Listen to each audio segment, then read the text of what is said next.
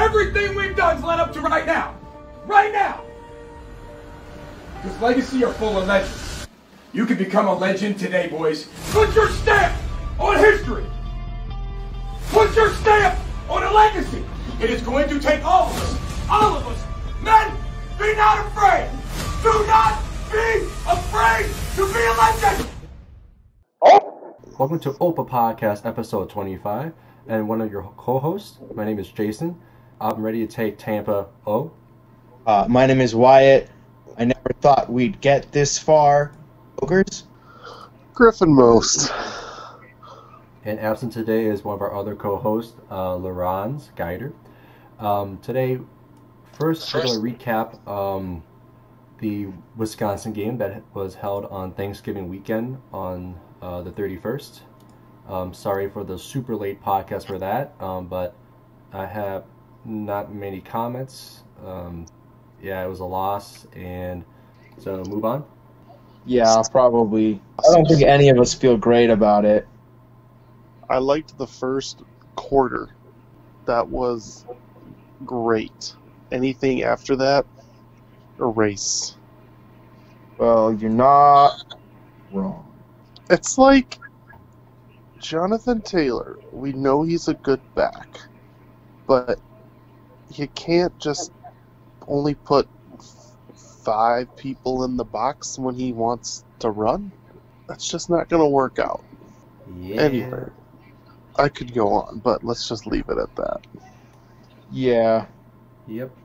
So moving on, previewing the Outback Bowl between the 18th ranked Minnesota Golden Gophers, who finished 10-2, versus the number 12 ranked Auburn Tigers from the SEC, which are 9-3. Some key stats in terms of just numbers. So besides the records, Minnesota has the one extra win. Auburn did finish the season out strong, especially with their last game of the season, defeating Alabama in the Iron Bowl 48-45 when they were number 5 at the time. Their quarterback is a freshman who's been 200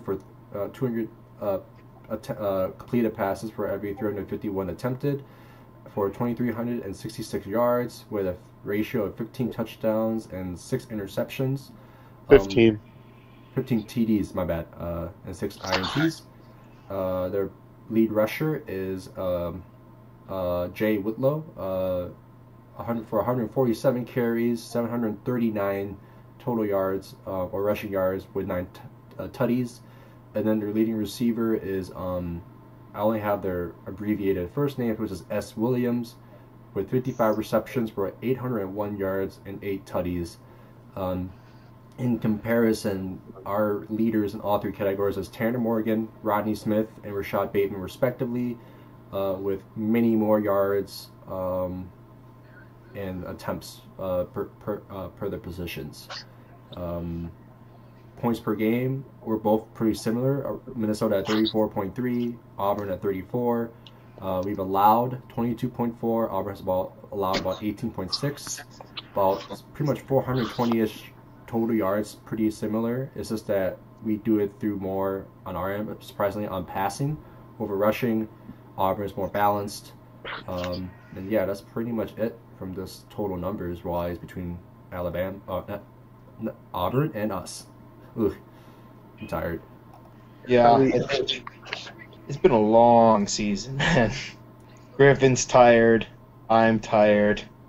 Larranz is probably dead tired. I can only imagine how tired Larranz is. Yep, so at least it's a good end to the season, but I think Griffin was the one in terms of preseason predictions that saw us going 10-2. But I messed up the last 4 games. True, but you had the closest record, so 10-2. The rest of us thought we were going like 8-4, 9-3-ish. So that's pretty good. I commend you on that, Griff. I know what I know. But the thing is that, bowl game aside, this has been a pretty good season. 10 wins. We started off shaky, strong, pretty much from top of Big Ten play up until Penn State. and then of course the struggles in the end of the season. But overall, it was better than we thought, at least what I thought. Getting 10 wins since 1904, 1905.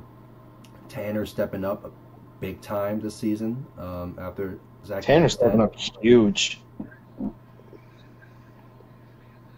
Really hard to sell Tanner short after this season. Totally.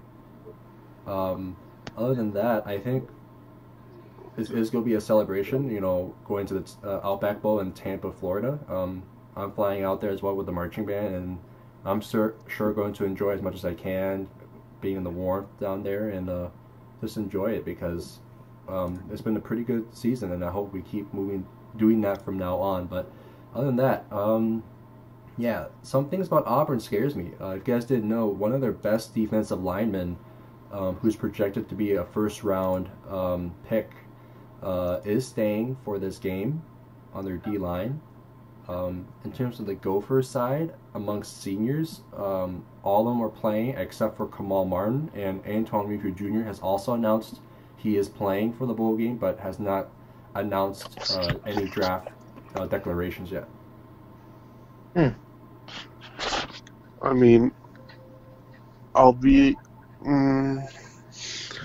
like if he declares draft stuff, I'll be happy for him because you want to build a program. As much as it sucks to have someone leave in like a couple of years, like that's when you know you have a successful program. Yeah, that's true. So I'm a little torn on that, regardless. But I hope he stays another year because I think it would only increase his draft stock. Yeah, for sure.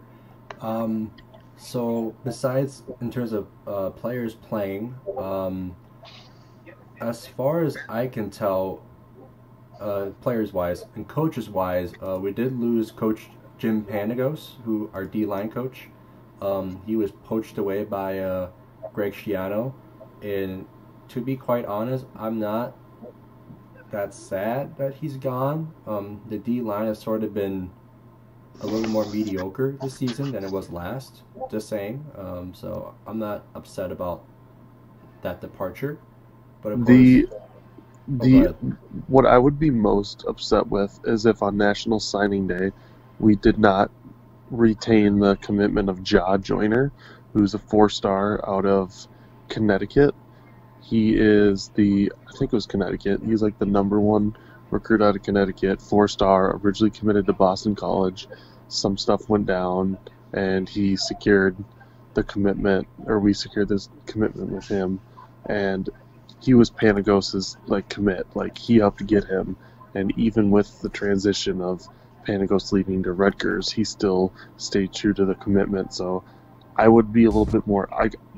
I'm obviously upset. I'm not I'm sad Panagos is gone, but I'm not super upset because we still retained a really good commit that could be a true freshman starter next year. So especially with that entire D line being seniors, especially. Yeah, That didn't hurt. Yep, so that's staff wise, and then looking into in terms of Auburn as a team. I saw OC Kirk was being considered for a Texas job as OC, but I really hope that nothing comes of that. I hope not. Keep Kirk in Minnesota. Kirk.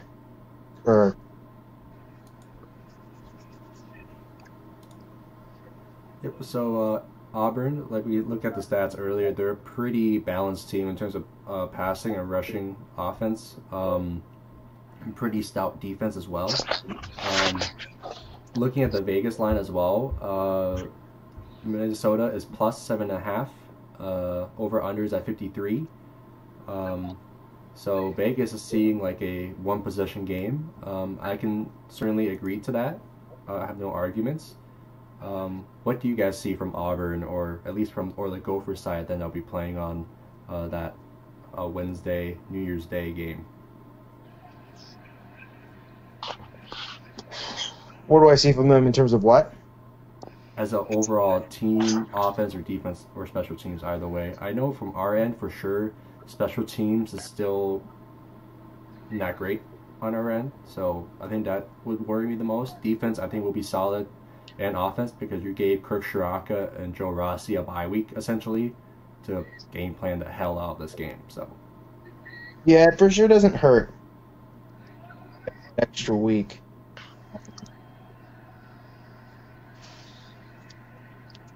I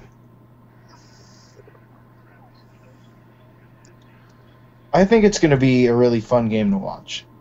I think we just have to soak in the fact that for once we are in the new year. And I think that's a lot of it. I think a lot of it is just making sure that the players know that they're out there doing something that not a lot of Gophers have been able to do in the past decades. we last went to a New Year's Bowl in 2014, and that was way back during Jerry Kill's era here, and that's it. So It hasn't been common in recent history. So.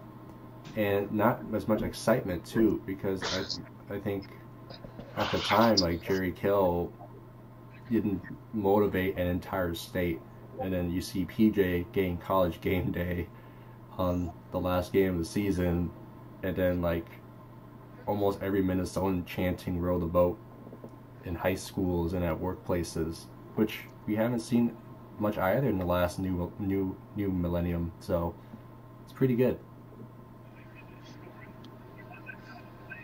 All right.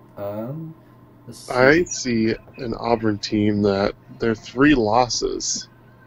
It will be a close game no matter what. But the only ranked team they beat this year wasn't that Alabama? Because they lost to Georgia by a possession. They lost to LSU by a couple. And then they lost to Florida by, I think, like 11. So, I mean, you talk about well-balanced, yes, but you talk about our offense, and if you compare stats side by side, it's pretty obvious that our offense has produced a heck of a lot more in almost every single area: quarterback, running back, receiving. So I'm not saying Auburn's overrated by any means, because they will still be a very stout offense and defense, but don't get too high on those Tigers, because it will be a one-possession game either way. I'm down for that. Predictions then? Oh gosh, predictions for this? Yee. I think the over-under is 53, so keep that in check.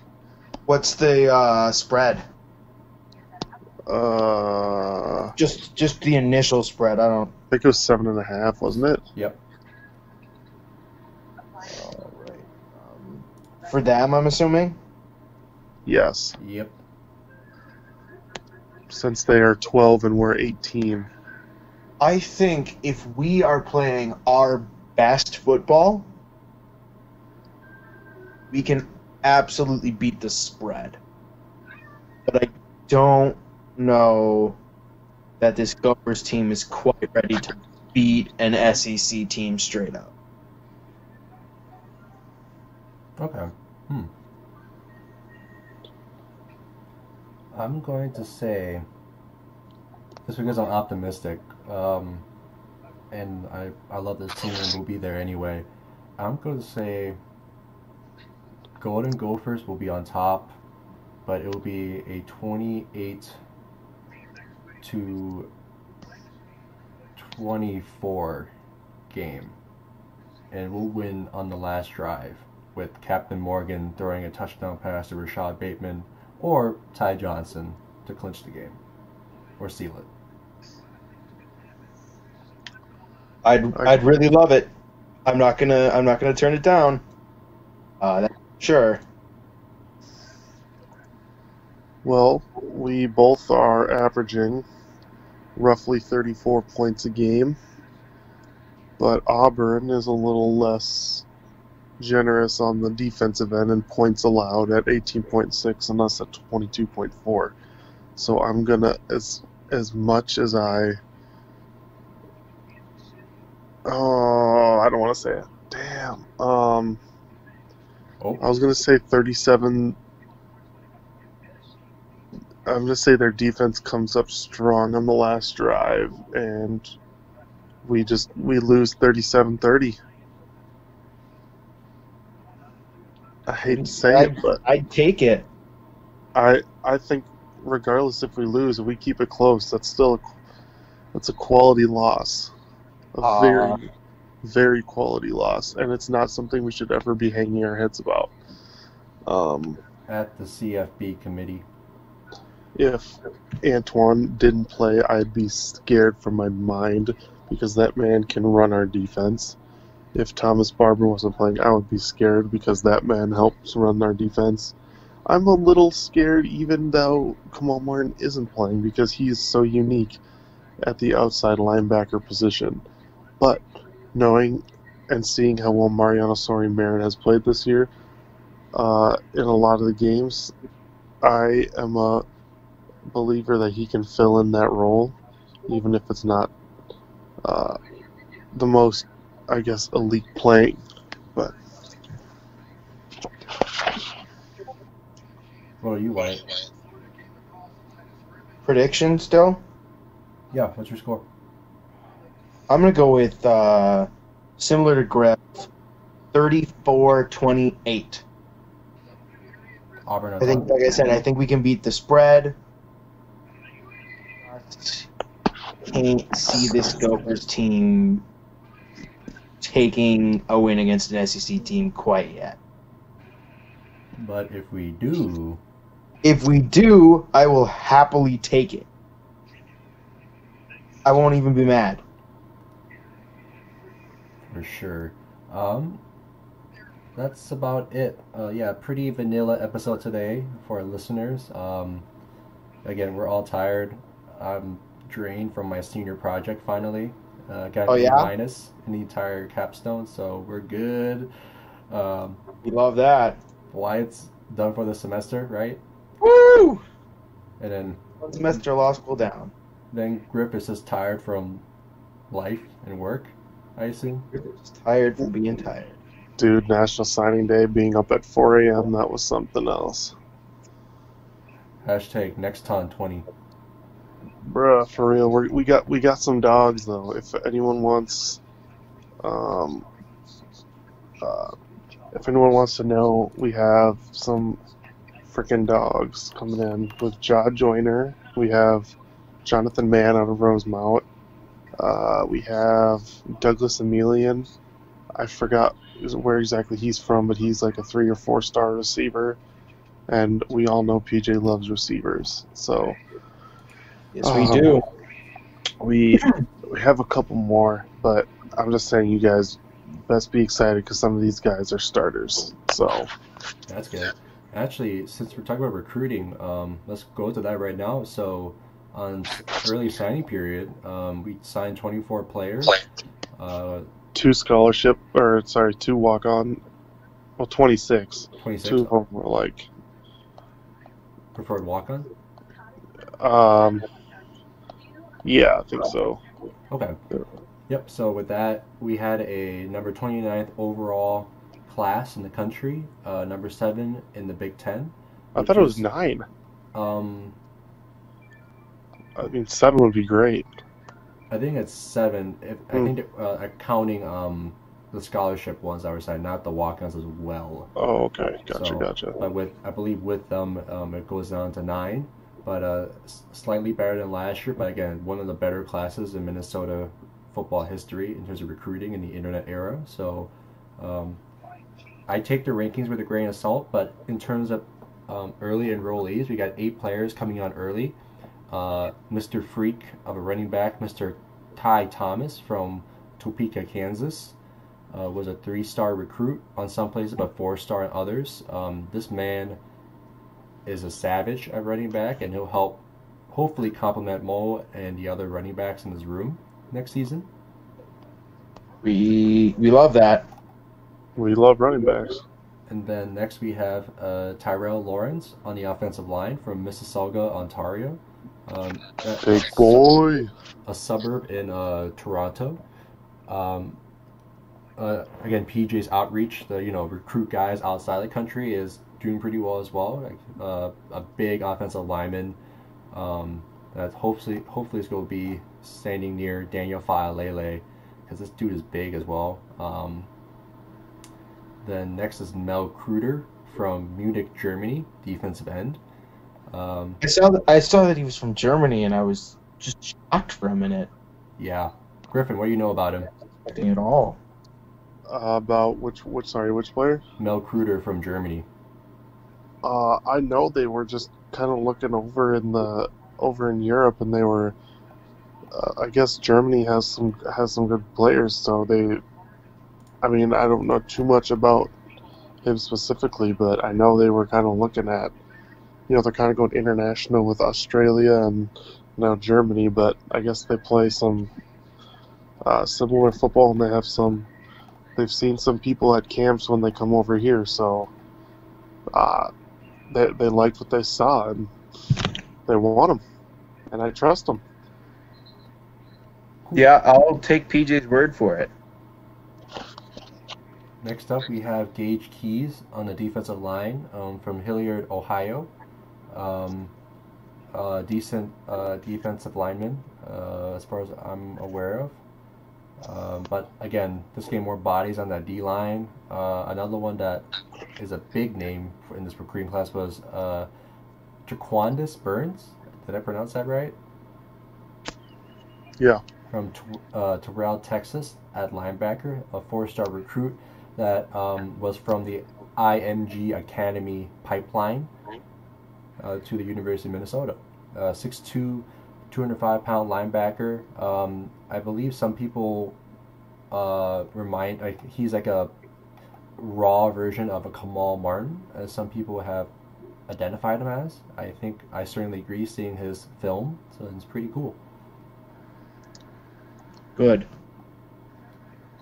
Another early enrollee, Cody Lindenberg from Anoka, Minnesota, like 20 minutes from where I live.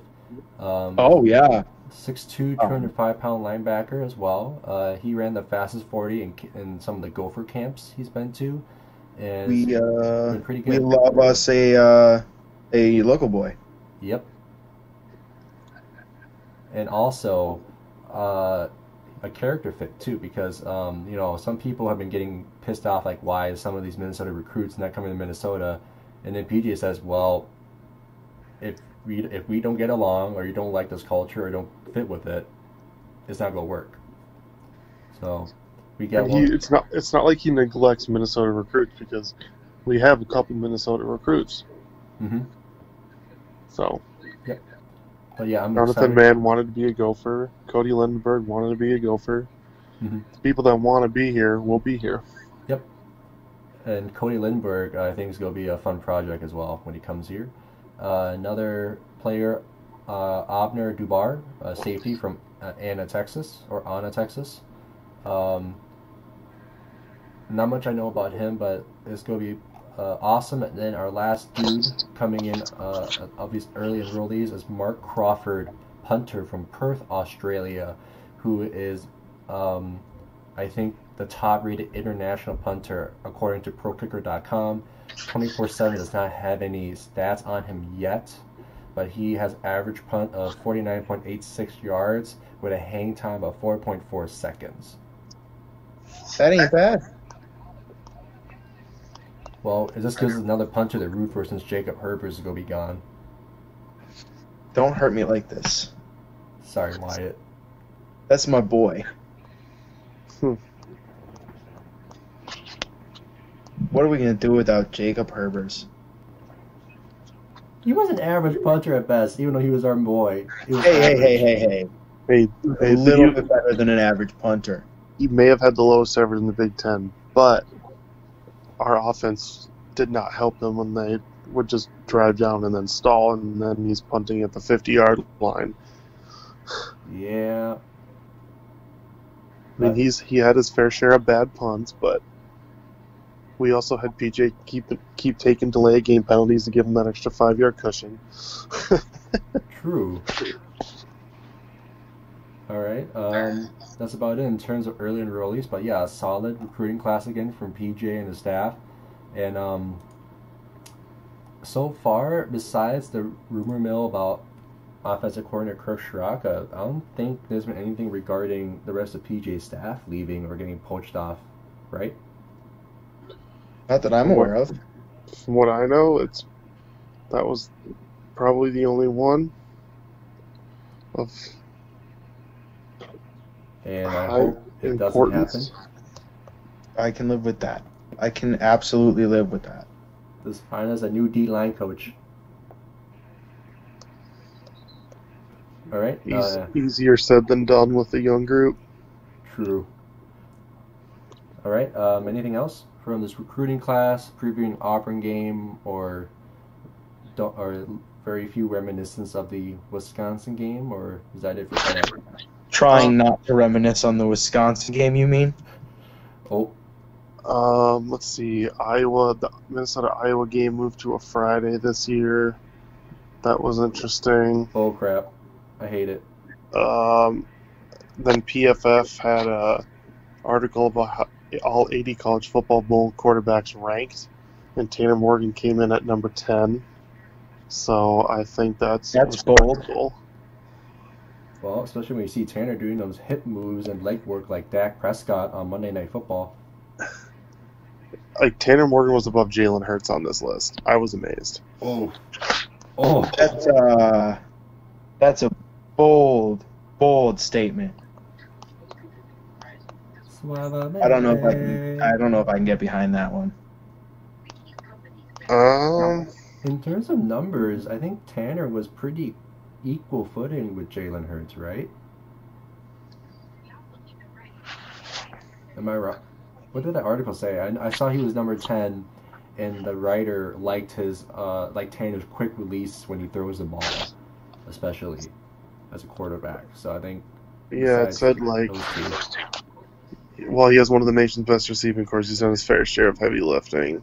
Redshirt sophomore is the third highest graded quarterback in the country from week 5 on. Scouts are going to love his quick release, a prospect to keep an eye on.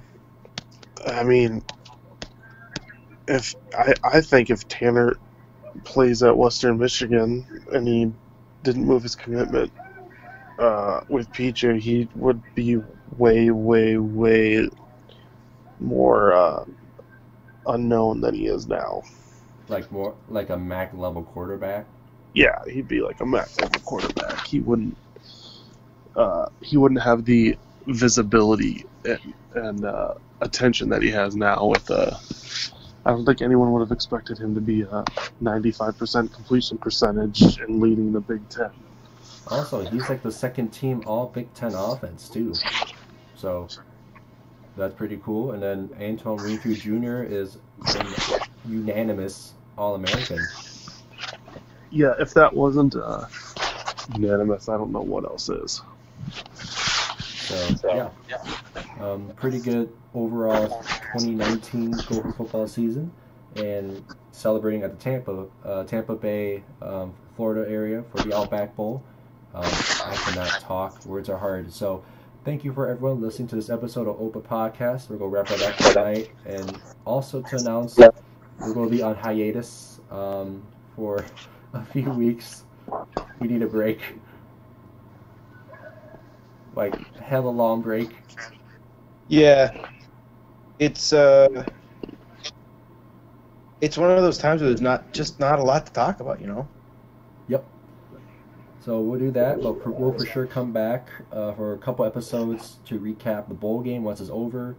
Do anything else regarding draft stock with some of our Gopher players, and then maybe talk about NFL and some basketball. But from there, we'll be on hiatus. Hopefully have something interesting to talk about in the NFL. True. And then go from there. So thank you everyone for listening to Open Podcast this season. We'll try our best to do a few more episodes during this next half a year before the next 2020 football season. But again, my name is Jason O, one of your co-hosts. I'm Wyatt Oelkers, another co-host. And I am Griffin Most. And we'll see you all next time. And Oh.